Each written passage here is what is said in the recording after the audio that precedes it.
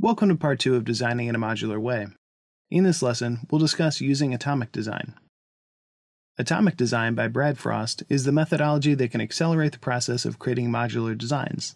This methodology analyzes the relationships between the different parts of the system and how they interrelate, using chemistry as a metaphor. Now let's apply atomic design to the exercise we did in the previous lesson, but in this case we'll do it in reverse, and instead of starting at the high level, we'll start at the smallest modules in the system, the atoms. Atoms are the building blocks of your application. In our example, they are the different UI elements by themselves, such as buttons, form elements, and labels, as well as the styles defined in typography, color, and iconography. Once atoms bind together, they grow in complexity and turn into molecules, which provide more functionality. In our example, the checkout steps indicator and the related product modules are molecules. Let's view the checkout steps indicator in more detail. The atoms, or inner modules, are the icons used for each step, the icons used to connect the steps, and the text used under the icons, but also colors used to differentiate the active from the inactive steps, and the typography used, which involves the font family, size, and style. These atoms by themselves are pretty basic, but once grouped together provide meaning and functionality, allowing the user to know what's the current step they're in, which step lays ahead, and a way to navigate those steps.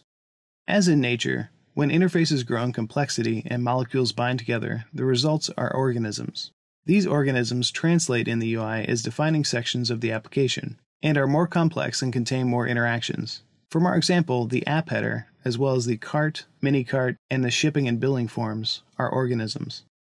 From a modular design perspective, you can see how organisms are systems themselves, comprised by other modules like molecules, and can have their own rules like atoms. For example, in our design, links are simply blue, and besides color, they inherit the styles of text where the link is placed.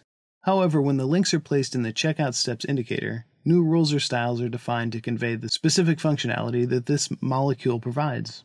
Furthermore, when this molecule is placed in the app header, its color and size are directly related to the styles of the app header. Lastly, there are templates. In templates, organisms are grouped to form pages. At this stage, it's easy to visualize the organisms from our sample design and see how they compose each of the pages.